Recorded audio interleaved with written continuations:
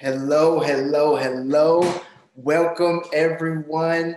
Thank you so much for joining us this evening. We are over 70 folks already joined right on time. So I'm going to jump in and get us started. My name is Lorenzo, and I'm a co-host for the Knowledge House's campaign to support 100 Black and Brown technologists. We have a powerhouse lineup for you today, and I know we have the Knowledge House's 2020 Innovation Fellows tuned in with us today. So I'm so excited to meet you all and have your voices be part of the conversation. It's going down in the chat, so drop a line to me and Cass from the Knowledge House. Let us know you're in the mix and we'll keep the conversation going from there. Speaking of the Knowledge House's Innovation Fellows, I am so excited and honored to introduce our very first speaker, Chioma Dunkley. Hello, everyone. My name is Chioma Dunkley, and I am an aspiring technologist and an innovation fellow here at the Knowledge House.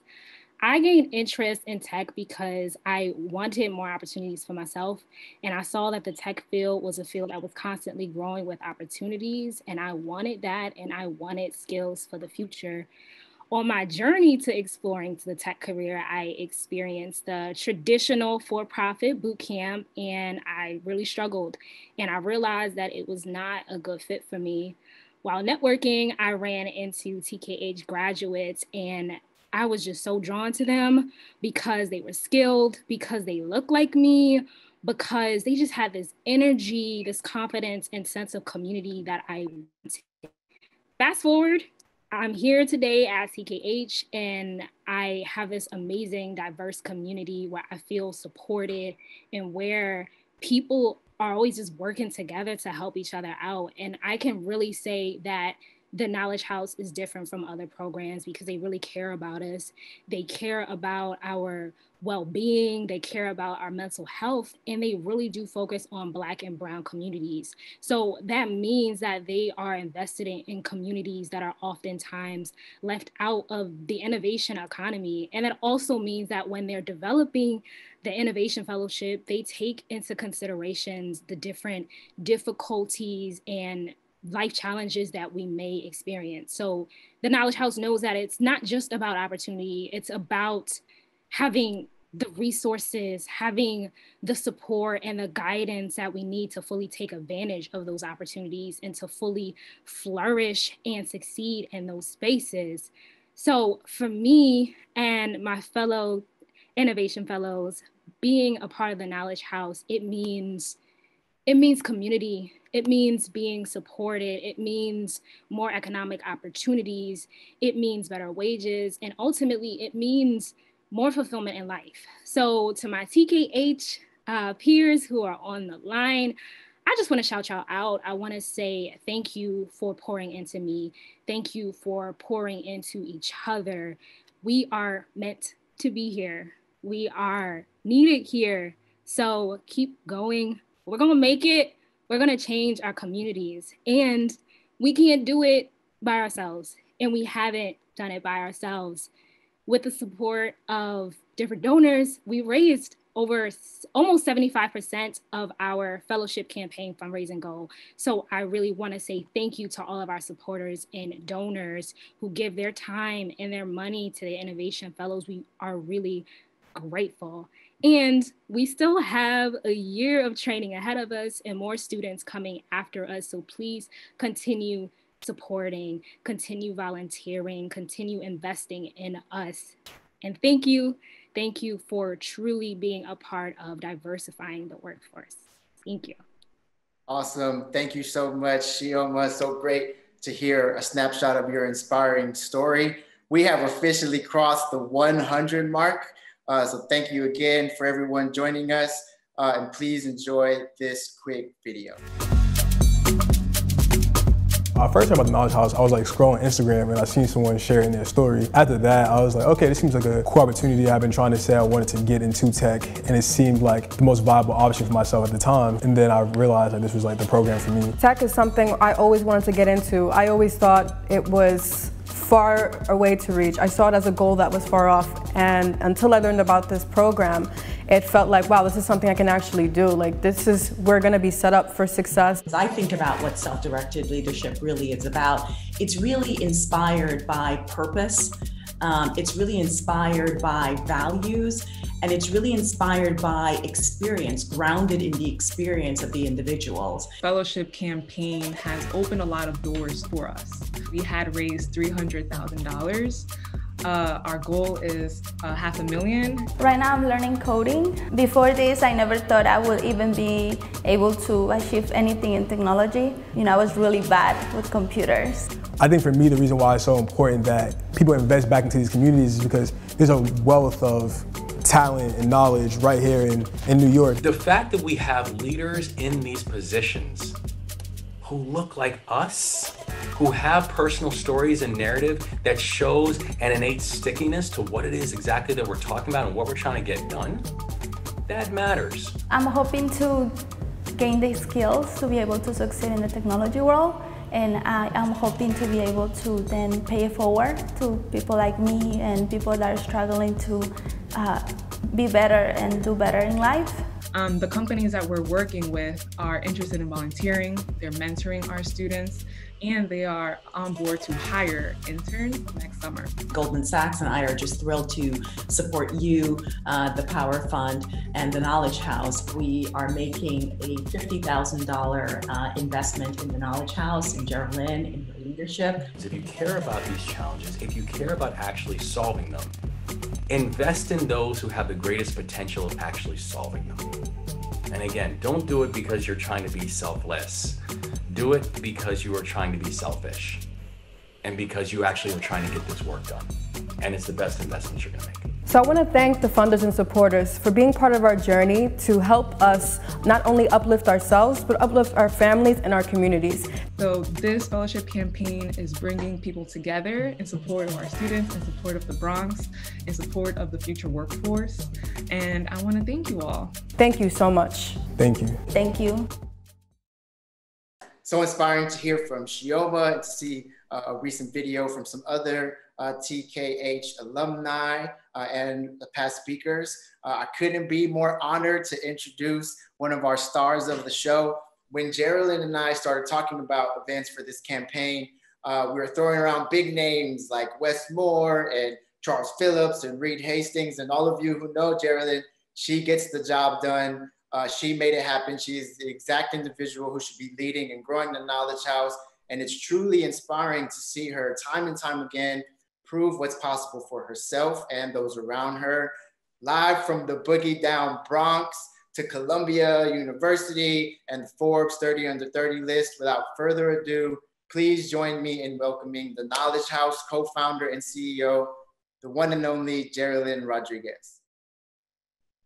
Hey everyone, thank you so much for attending today's event. This is the second event in our virtual series for the fellowship campaign, and I'm really excited that Reed Hastings, CEO of Netflix, and Charles Phillips, chairman at Infor, are joining me today. The conversation is diversifying the future of work, and we have a lot to talk about. Thank you to the attendees, our co-host Chioma, and shout out to Digital Bodega for producing that video that is highlighting the campaign and the progress that we've made. So I want to jump into the panel, and full disclosure, I feel so privileged to be joined by Reed and Charles, and we actually sit on the board of KIP Foundation together. So I'm lucky to spend time with these guys often. But recently, I actually learned that Reed and Charles are close buddies. So I wanted to start there. Welcome. So I want to dig in. Can you both tell us, how did you get into technology and how did you bump into each other? Because I've heard that you have supported each other with growing your tech businesses. Well, we were both in the Marine Corps about 30 or 40 years ago. But Charles was actually successful in the Marine Corps, and I dropped out after one summer. So that's the real difference. Well, I got started in tech a long time ago. When I was about 15 years old, I walked into something called a Heathkit store. No one knows what that is. Maybe Reed might. But it was kind of like a Radio Shack back in the day. This is when you couldn't buy a computer. You had hobbyists who would build computers. I didn't know what it was. I thought I was walking to the auto parts store in a mall. And the guy saw me looking around. By the way, someone who didn't look like me had no reason to help me and said, "Hey, do you know what that is?" I said, "No." He says, "Well, we build computers here. We have this club. We meet every Tuesday and Thursday night. Why don't you stop by on Tuesday? See if you like it. See, check it out." And these are all 40 and 50-year-old guys at the time. I had no idea what they were doing, but being curious, I showed up, and in the first 30 days, built my first computer because they taught me how to do that. And then 30 days after that, wrote my first application. I was hooked. So that's why I majored in computer science. But it was all because somebody who didn't have to help me decided to do that. That's why I do these things, because I don't know what I would have been doing. I wouldn't, if that guy hadn't done that for me. And so just the proximity and being around and having the opportunity. And so fast forward to the way I met Reed, but later on after the Marine Corps, I was working on Wall Street. One of the first companies I financed was a company called Pure Software. And Pure Software was founded by Reed. And even back then, this is 20, 30 years ago, must have been 30 years ago. He was the same way back then, just as brilliant and focused and organized. And it was a big successful IPO. And I just watched his career the entire time. And then once he sold that, went on to Netflix. I should have invested in this next thing. I wasn't smart enough to do that. But that's how we met. And I've been following his career and watching. And when he did his deal with AWS, I did the same thing at my company because it's good enough for him. I know he's checked it out. I did the same thing and run on AWS. And for me, after dropping out of the Marine Corps, I decided to be a high school math teacher in the Peace Corps. And so I was in Swaziland, and I loved teaching and I loved the kids, but I thought, oh, maybe I should go into technology, because that's sort of a mix of, somewhere halfway in between, doing math and teaching and doing kids. But I didn't know that much about it. This was mid 1980s, so it was a pretty small field back then. And a lucky break of my life was getting into Stanford grad school in computer science, because I didn't have a background in computer science. And then that gave me those 2 years were tremendous. And one of the big things is that there were many other people around campus who had done technology companies, and they were normal. Like, I had never known anyone who had actually built a company or was an entrepreneur or like all those things you read about. And then I would meet them, and they were like normal people. And I was like, wow, if that person could do it, maybe I can. And so that was probably the thing I got most out of being in grad school. And then, like Charles said, that was mid 80s. By 95 is when Charles's company, Morgan Stanley, took us public. And that was super exciting. And that company, that first company, was a hardcore tech company. We did software tools for other software programmers for C and C++, some of the predecessors to Java. So it was like deep engineering company. And then with Netflix, it's been a mix because, of course, we do a ton of back-end technology, but the consumers initially just experienced us as DVDs by mail, and then now by streaming, and we're mostly an entertainment company. So I think that some of the cool parallels is, where Charles was 26, 7 years ago was, investment banking, which is sort of helpful, but not like doing. And then it's incredibly rare for those people to move into the doing and then running companies and then to be successful at that. So it's kind of a little mutual admiration club. And we're so thrilled to be on the board with you, Jerelyn. So much. Thanks for that overview. Yeah. I mentioned that one of the common themes is how we're all supporting each other to thrive and diversify the tech movement. So I love hearing that story of how you all supported each other. So I want to move into today. You all gave us a sense of how technology, transformed your lives and your careers.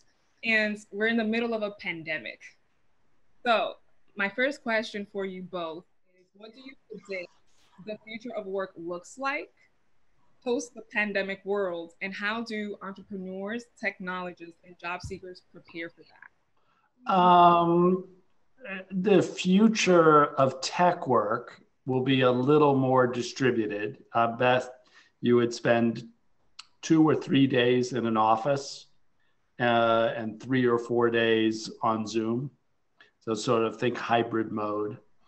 The real challenge is getting that first job. When you don't have the credentials, that's hard. And, there's no secret. It's just talking to lots of people, being on LinkedIn a lot. That's the #1 platform for getting that first job. And then if you're fortunate and you get that first job, like after a year or two, think to yourself, how much am I learning? And almost everybody's advantaged by changing companies or jobs every couple of years to whatever they're learning the most in. And sometimes you can have a great run and stay at a company for 10 years, but that's rare. And most of the time is you first have to really use LinkedIn and your contact networks to get that first job. And then don't sit still and sort of think about it as you're always looking for the next job. Yeah, I think, the future work was already changing pre-COVID, as you say.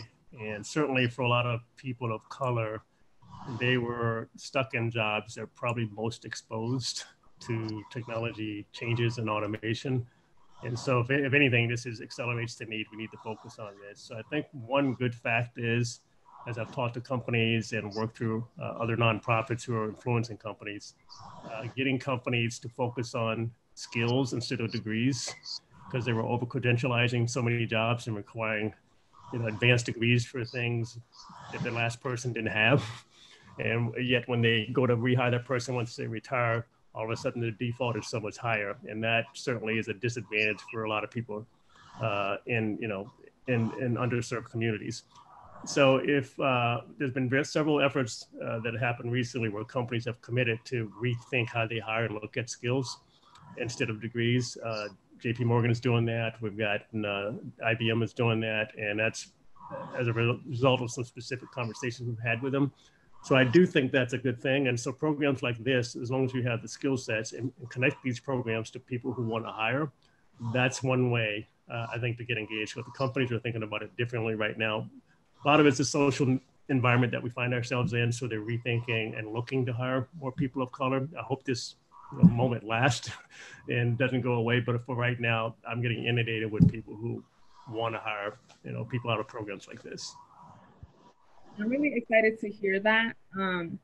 And both of you have your personal strategies to diversify the workforce. Because you mentioned that a lot of companies are now trying to hire diverse talent. And you talked to me about an initiative that you are leading with other companies to hire non-traditional talent. Can you talk to us about that? Yeah, we're working on this project now that should be announced around January. But the problem we're trying to solve is the companies that want to hire, they don't know where to find people who have those skill sets. And there are workforce development programs out there, but there are a lot of them. And by job skill set, by industry, by location, there's thousands of them. That's part of the problem. And so the friction costs are too high. They can't sort through all that. So what we've offered to do, a guy named Ken Frazier from Merck, CEO of Merck, is working on it with me. Ken Chenault, former CEO of American Express, and Jenny Rometty from IBM, is we will build you a network. We will do the qualification for you and find the ones that work and measure them and make sure they're performing. Make sure that the applicants have all the skill sets. So it's not just a skill, it's the fitting into the corporate environment, it's having childcare, it's transportation, what we call wraparound services. And at the end of the 8-week or 10-week program, we will make sure that you've gotten someone who can do the job, and we'll find it for you. And so the companies, we got about 35 companies that came from the Business Council who've committed to doing it. They're contributing about $3 million a year to build this network out, this Black Jobs Network. And then they're committing to hire a certain amount each year. So the theme of the whole thing is 1 million Black jobs over the next 10 years. That's what we're trying to build out, figure out how to do that, but good jobs. And so we figured we had to start somewhere in this moment why people are interested and we can get something like this funded. Let's do it. And so the company execs I mentioned, we'll all be on the board. We'll hire executive director, and we're going to launch this hopefully around January. So in my conversation with Wes Moore and Asahi Pompey last week, we talked about jobs and skills as one way to uplift people of color and help them thrive in the workforce. And then we also talked about investment, right? So Robinhood is now investing in organizations led by people of color. And we think it's so important to not only arm people with skills, but also invest in the community leaders that are doing the work. And so Reed, I'd love to ask you about your personal strategy. You're a huge philanthropist. So first of all, why is it important that you are a donor of the Knowledge House? And what other philanthropic priorities do you have this year? Well, I've been so fortunate with the success, both of that first company that Charles helped take public and then Netflix, that now we can do a bunch of philanthropy across a wide range of sectors. So within the US, I guess I'm mostly focused on education. So wide range of efforts in major American cities, Indianapolis, Camden, Newark, as well as an overlay of KIPP schools, and really focused on K-12.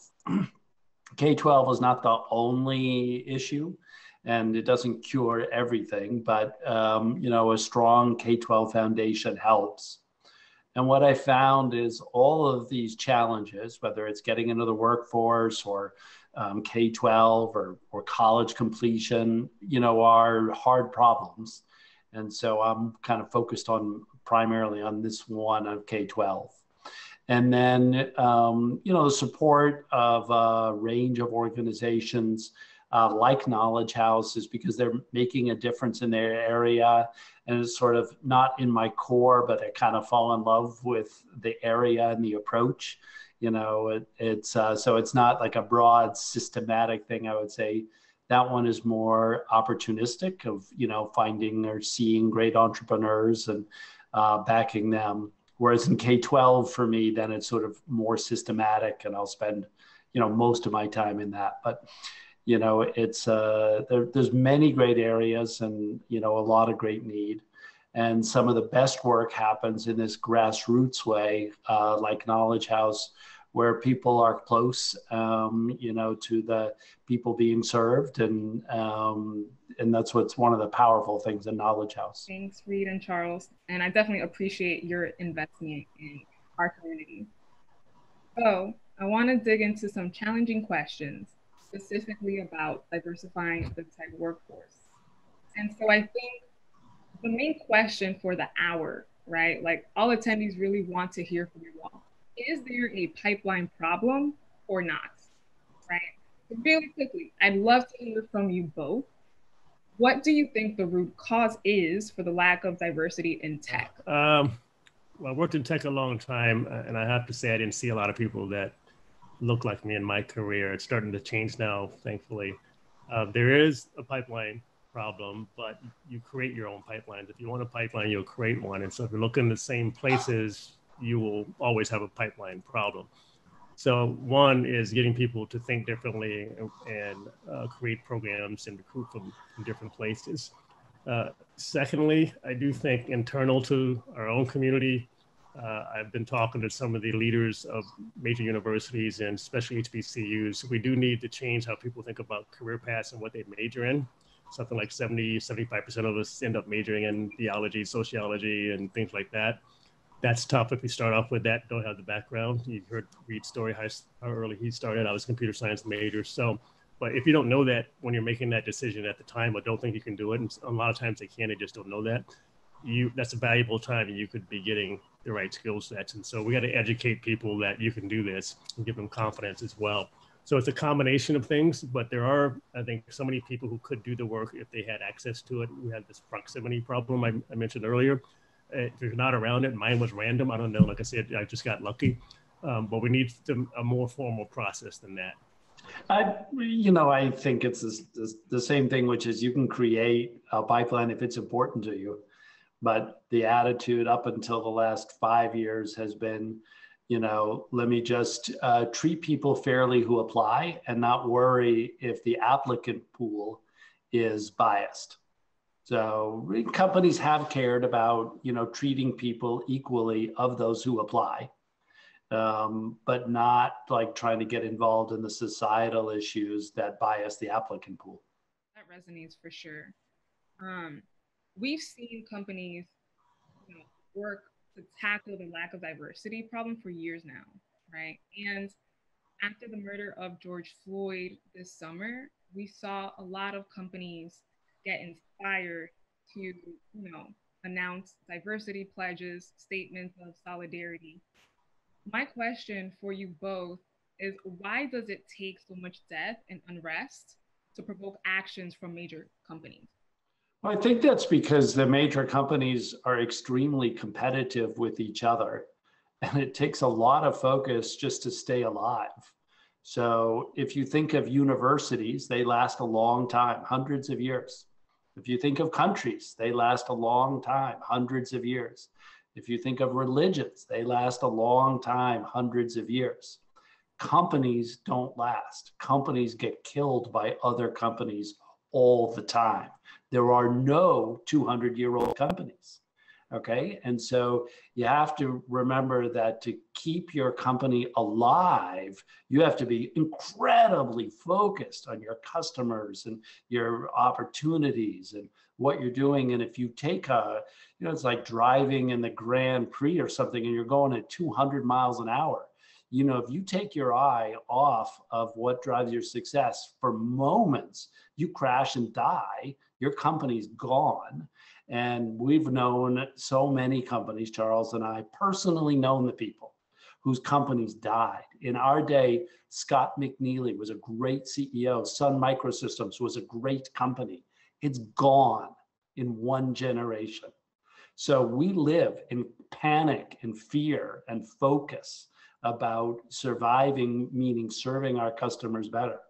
So there's limited bandwidth to be able to devote to broader societal issues as a company, because the company, if you lose focus, you die. So it is unfortunate that it takes something like George Floyd to get people to shift and to recognize the societal scar of anti-Blackness is not going to just gently go away, that we all, the actors of society, companies, universities, government, are going to have to lean into that. But that's the reality. Yeah, I couldn't say it any better, but I would say also the pressure from shareholders and owners that you have people giving you capital. They want to see the stock go up. They want to see value created. Anything that's not doing that for them, if they can't see a straight line of that, it's been hard to convince them these other things are important, because any penny spent on something other than creating shareholder value, at least in the past, was an issue. I think it's changing a bit now, and people are realizing that this is actually good for the business. These are your future customers, your future employees.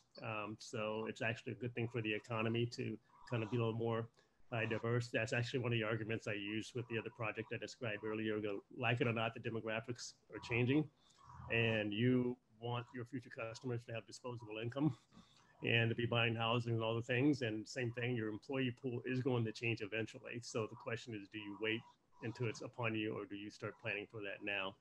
So I'm hoping with George Floyd and all these other trends that this is real this time and that they stick with it. I think also what's missing, though, is transparency. What I've found is when companies start disclosing their racial makeup on their website, something very public, and put out a goal, just like any other business goal, they start to manage to that, because now people can see it. PayPal did a great job of that. And so I'm hoping that becomes more standard, and I'm hoping that third-party, kind of advisors like ISS, Institutional Shareholder Services, who kind of criticize companies, start to require that. And so that in itself could be an enormous pressure to get people to think differently. So Charles, can you tell us what has worked and what has not worked when it comes to moving the needle with tech diversity? And if you can talk about like the companies you have supported, that would be great. Yeah, so I think it was a topic that a lot of companies and CEOs just did not want to talk about before, because in the past at least, the default was those are things that you talk about outside the workplace. Now, I just had breakfast with a couple of CEOs this morning. They're under a lot of pressure from all employees to talk about these issues and what are our values. And so the first step is acknowledging it's a problem and that we need to have some strategy around this. Okay, to talk about it, we can have differences from where we came from, where we have common goals, and getting people in the language. And they're so worried about saying something wrong, it's uncomfortable to talk about. And because one wrong word to get crucified. So I understand the risk that they perceive, but they're going to have to deal with it. So that's kind of step one. Step two is a measurement I talked about. And step three is a lot of them are asking like, okay, what do I do next? Even if I want to do it, I just never done this before. And so having some playbook on how to hire, how to create your own pipeline, going to different places that haven't been going through historically can help. And so I just think a lot of them are hiring consultants now. The people who are diversity and inclusion consultants are doing very well right now. I don't know if there's enough scale, but there's an enormous lack of just what do I do now? And so I think that's where we can all help and just give them playbooks to help them a little bit. Thanks for that. And Reed, my question for you is specific to Netflix investment. So this summer, Netflix moved 2% of their cash, which was 100 million, to Black banks. And so when you make a big commitment to diversify tech or support Black and Brown lives, how can you influence other companies to do the same?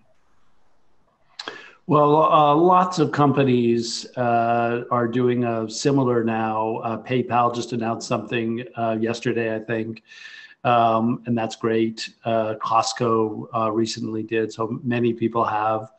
And what we're doing is saying, if we put to back up, the problem of isolation and segregation is not limited to people or housing, it's also capital.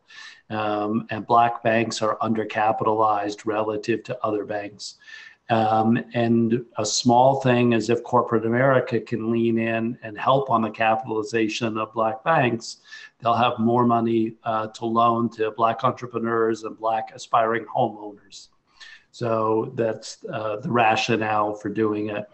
And for a company, they don't want to put a lot of money in a small bank, a big percentage, that's scary. But almost everyone will say, okay, we could put 1 or 2% of our money in these banks. So that's been the start of a nice trend to see. And then from the bank's point of view, they want to get many companies because they don't want to be dependent on any one company.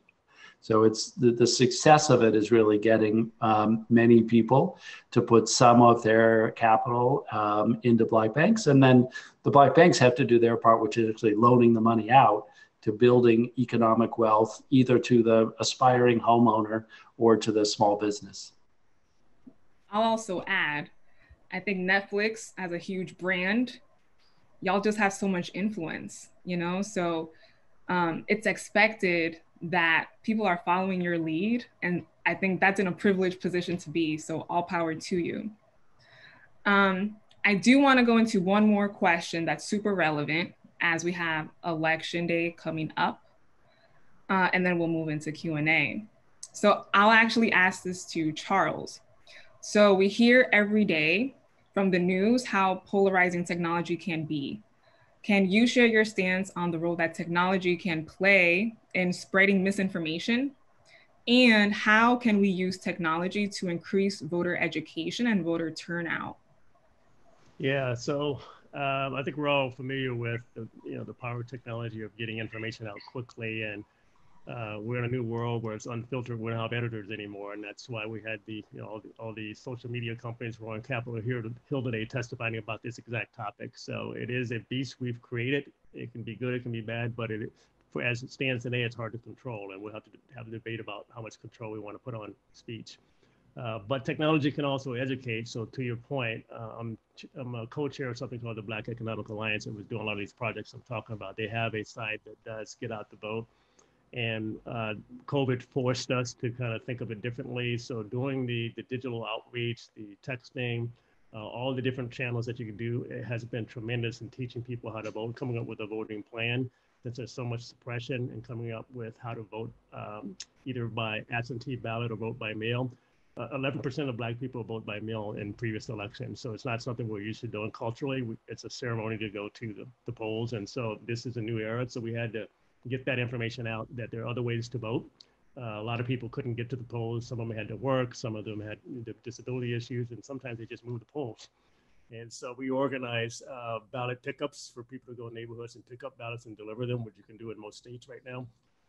And so using technology to communicate all these different options to vote was tremendous. And we'll see how it works out, but at least, people are registering, and we hope they all vote. We love to see it. Thank you so much, Charles. And everyone, please go vote if you have not already. And I want to move into Q&A. So thank you to those attendees that sent your questions in advance. We have some of them here, and this will be like a rapid round of questions. So I want to start with a fun question. This one is from Ian McKenzie, and it's about your everyday life. So can you tell us what you did yesterday that was unique? And what is the typical start of the day for you both? And we can start with Reed and then Charles. Y'all like this question, I can tell.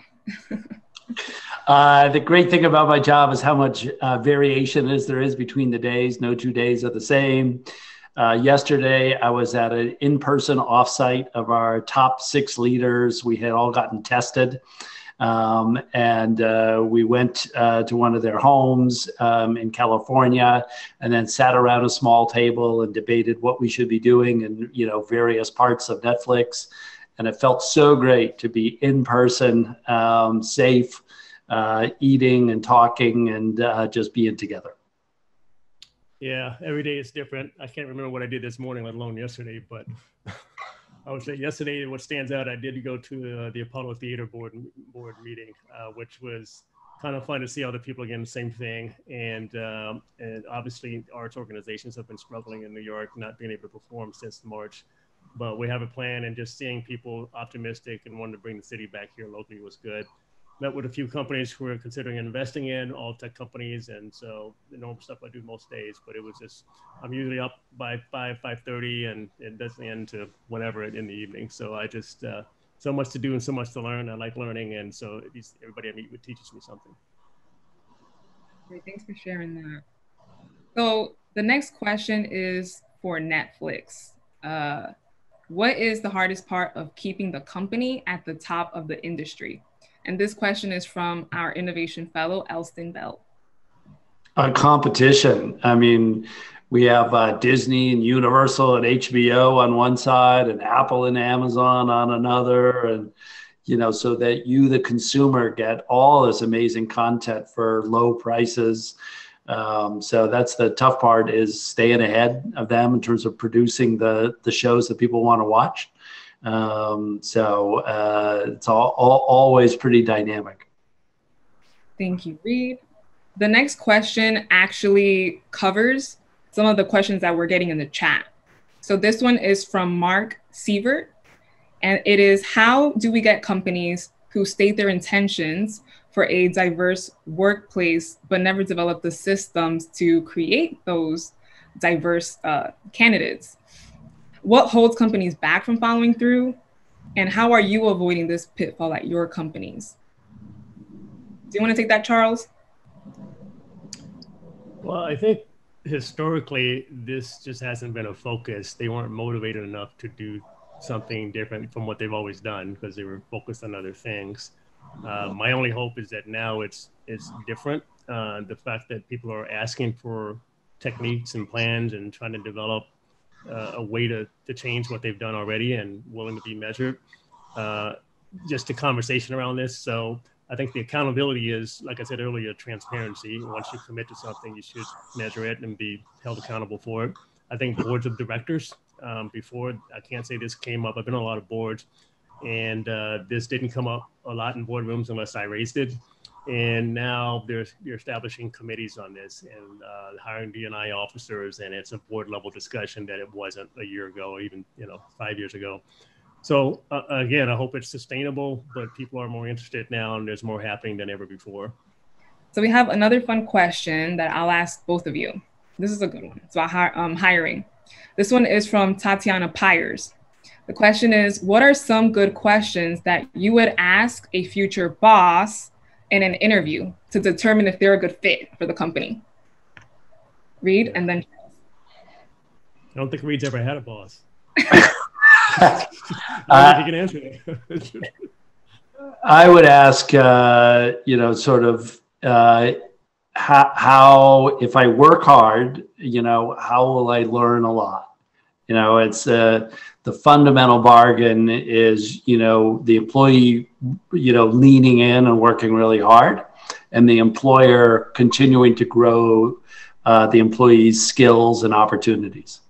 Yeah, and something along those lines as well. I was going to say, what does success look like? What are you expecting of me? And what's the win-win for me and for you a year from now, 2 years from now, 5 years from now? And what's the career path of someone who's kind of taken a similar role? Give me some examples of who's gone from point A to point B. I'd like to see what that looked like. Nothing's predictable and never quite the same, but it'd just be interesting to see what's happened prior to me arriving here in this job. A version of that, of which I totally agree with, is just asking, what would make me your most successful employee? These are bold questions for sure. What resonated for folks in the chat is what makes this a win-win. So thank you for that. Okay, so we have the next question from Pierre Carras, one of our co-hosts from Goldman Sachs. And this is about internet access. So as internet access still remains a privilege in the US and in most of the world, and companies rely on more users to watch content, what are companies doing to step in and support Internet for All initiatives? There not much is the answer to your question. Companies who are like us, that are applications like Uber or Netflix or others, depend upon broad internet access, and that is happening. The internet is getting cheaper and faster and more accessible. Comcast, amongst other companies, has a great $10 a month broad access for Title I students and families with Title I students, as an example. So in general, we see that as things grow, they get more affordable. And, it's really a great role of government using the E-rate money to then subsidize internet access so that more people, especially in rural areas, are able to have internet access. Yeah, I'd agree. I'm here in New York, and report just came out on the kind of internet plans for the city here, and there's 1.5 million people that don't have internet access here, even in a city as dense as New York. And I think a lot of it is, even if it's available, it's not affordable to a lot of people. And the companies, they're doing what companies do. If it doesn't make sense, there's no return on it. They don't want to lay more fiber or do more work, or they just can't bring down the cost. At least that's been the story, especially in rural areas, as Reed mentioned. So some of the ideas that are out there is having more cities kind of take ownership of expanding and financing internet build out. And we'll see how that works. Some cities have tried it.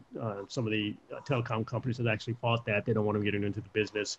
But we're going to have to find a way to finance this because it's too important to the future of work and education, now, especially post-COVID. We got to find a way to spread it. Absolutely, especially during the pandemic. That's something that we just need to all come around. And Reed, one of my fellows, mentioned that to fix this problem, we need more competition. So thanks for highlighting that. So for the next 2 minutes, I want to go into specific hiring questions. So we'll do this really quickly. Our fellow Shafi Ahmed asks, as someone with no college degree and minimal work experience, I am wondering how much emphasis companies like Netflix put on the degrees and resumes for hiring compared to other metrics like creativity, skills, and projects and portfolios? So that's for you.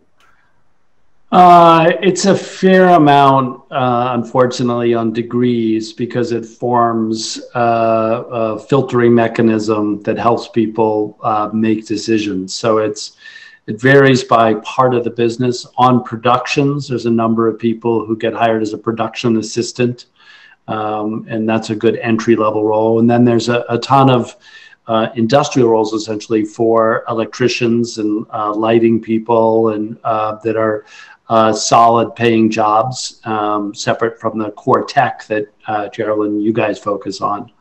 But it's not impossible. It's just a lot harder without a degree. And that's where a lot of these non-degree programs, are becoming good pipelines. So, I see some change of that in the tech space. And my next question is going to be for Charles. So we have a question from Courtney Murphy and also Hannah Weinstock. And it's about, how do we create career pathways for disengaged or disconnected youth, particularly those that have been previously incarcerated? And part two, what role do you see community colleges playing in diversifying the workforce? Yeah, both good questions. On the community colleges, they will be included in the program that I mentioned earlier. They are an underutilized resource. Right now, a lot of people go to those colleges, graduate, but there's no job because they are connected to employers. And so that's one of the roles. That's what we're trying to create, is find the ones that work and connect them directly to people looking for that particular skill set. So I think that's important, and they can be, much more important than they have been in the past. The reentry programs, which is a major area, not all companies are signed up for that yet, but it's increasing. More importantly, the number of programs that are directed at that area, nonprofits who are doing that, are increasing. It's been hard to get funding for those programs because people thought, that's not something you can raise money off of. Only recently has it come up, and companies are starting to change their minds. So we're way behind as a country on that, especially given how many people we incarcerate. But there's some huge success story in St. Louis and places like that, nonprofits who have figured this out. We just have to educate people and get it funded more. Well, that's great, Charles. I think we want to end there because you have informed us that the tech sector is working on it. And Reed, you let us know that non-degree programs are becoming good solutions to diversify the pipeline. And so I want to thank you both for supporting this campaign, supporting the Innovation Fellows, and supporting emerging technologists. And I am so hopeful that the more we work together, the more we can diversify tech and really provide opportunities to people from non-traditional backgrounds. And I look forward to doing that with you both. So Jerelyn, you are so practical and focused on the economy. You're not even asking what shows should people be watching on Netflix. I have to give you a recommendation.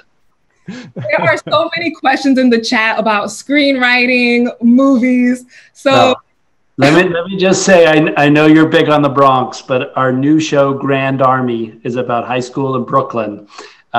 Is extraordinary. So I recommend Grand Army to everyone. And also, you have your new book out. So if you grab it and learn more about innovation at Netflix and how you all are unique, that'd be great. And I'm also trying to take those best practices and move them onto the nonprofit management space. So we'll follow up about that. But thank you both so much for your time. I know you all are extremely busy. So thank you for your support. We look forward to partnering with you all. And I want to go ahead and say a special thank you to our sponsors. We have raised almost 75% of our fundraising, as Fiona has mentioned. And just a quick shout out to our sponsors. I wanted to have one of our leading sponsors, Cloudinary, provide closing remarks. And without further, Sanjay Sarali, please introduce yourself and tell us about Cloudinary and why you're supporting this campaign. Thank you, Jerelyn and Lorenzo, for the opportunity to talk this afternoon. It was very inspirational to hear Charles and Reed talk about not just their experiences, but about what they're doing to broaden the diversity in the tech community. So, Jerelyn and Lorenzo, your organization's an inspiration, and I think it's fair to say that it's been as rewarding and enlightening for us at Cloudinary as hopefully it's been for the students and fellows that we've worked with. So why did we partner with the Knowledge House? We're a tech company that's been around 8 years, and we are globally distributed. We're in Israel, we're in the US, we're in the UK. And we hire not just people who are excellent in R&D or in marketing or in sales, but really who have a predisposition to engage with the communities in which they live. So when we heard about the Knowledge House, we knew that there was a natural partnership in the making. And our cultural belief in education and constant learning is one that maps really well to your focus as well. And if I look back, and I was chatting with the team here about some of those volunteer highlights that have gone on in 2020, I think two stand out. One, we've been partnering with you around sharing our career journeys. We have about 260 people who work at Cloudinary, each of whom has his or her own story in tech and how they got to tech, into technology. And rarely is that story linear. Each of us has his or her own unique story. I was interested in Charles's story about how somebody took a chance on him in a store and invited him to essentially a user group. And in a lot of ways, that was my story as well. I was not in technology. I was in the nonprofit world and then in consulting, and I bumped into a classmate who introduced me to the CEO of a tech company way back when, and I got hooked, and he took a chance on me, especially since I didn't have a degree in computer science and I didn't have a degree in the sorts of things that would be natural fits in technology. And so I'm very grateful to him and to my friend for that introduction. So, but I think when we've had people from sales, from marketing, from R&D, from customer success and customer support talk to various students, and I think they found it to be incredibly enlightening.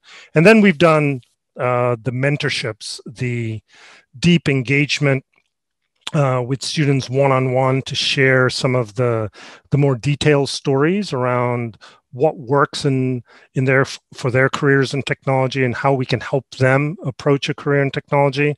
And I think those stories are hopefully very helpful to the different students. And Jerelyn asked, why should a company think about diversifying their workforce? And I'm a huge believer that technology is powered by original ideas, but those ideas are shaped by different experiences, whether those are education experiences, whether those are where you've lived, how you've been brought up. And I think it would be a disservice not to take advantage of those variety of experiences and education and skill sets, no matter what the color of your skin. So we've been very excited to partner with the Knowledge House, and we look forward to continuing to do so in the future. Thank you so much. And we have folks highlighting you all in the chat because they have mentors from Cloudinary. Cloudinary staff joined the last career class. And so thank you so much. So with that, I'd love to close. Again, I'd love to send another shout out to our sponsors, as well as our co-hosts, our students, and our supporters. Remember, it's not over. We are only 75% towards our fundraising goal. So if you have not yet, please donate and tell your friends to donate. And if your employer has not sponsored, go and put that plug in for us. And end of year giving is coming up, so you'll be hearing from us soon. Here are our sponsors. I want to shout out the co-hosts that have volunteered to support this campaign, because they have been the ones to bring these sponsors to us. And these folks, not only are they funding the Knowledge House, but they're hiring interns for next summer, they're volunteering, and they're mentoring. So I appreciate all of the support. And with that, I wish you all a happy evening, and please stay in touch and be on the lookout for more information about an upcoming event that has very special speakers, but you'll have to wait to hear more. So thanks everyone, have a good evening.